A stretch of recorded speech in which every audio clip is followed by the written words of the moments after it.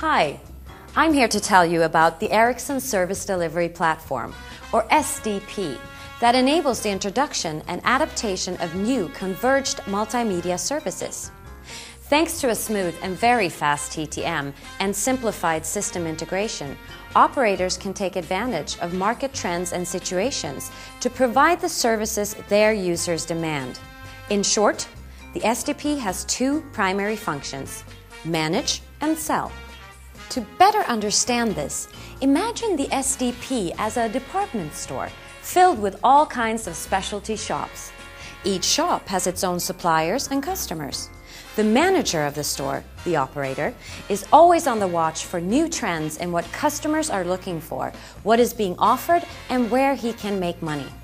He can use the department store to package network capabilities and services into offerings that he bundles with attractive discounts and campaigns. In order to maintain order and ensure that customers and suppliers find their way to each shop quickly and efficiently, there are flexible business support systems, operations support systems, and customer relationship management systems.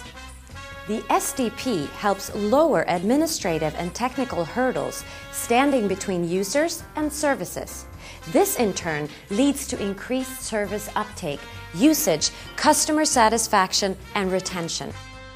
SDPs make it easier for service and content providers to participate in the service exchange ecosystem and to promote, sell, monitor, and safely receive payment via operator channels.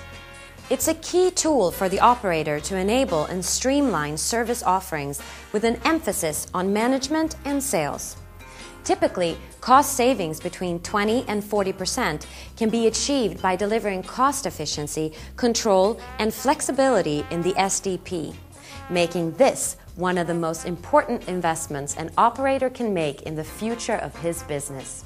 SDP allows operators the tools they need to manage and sell their services in a more efficient, timely, and profitable way.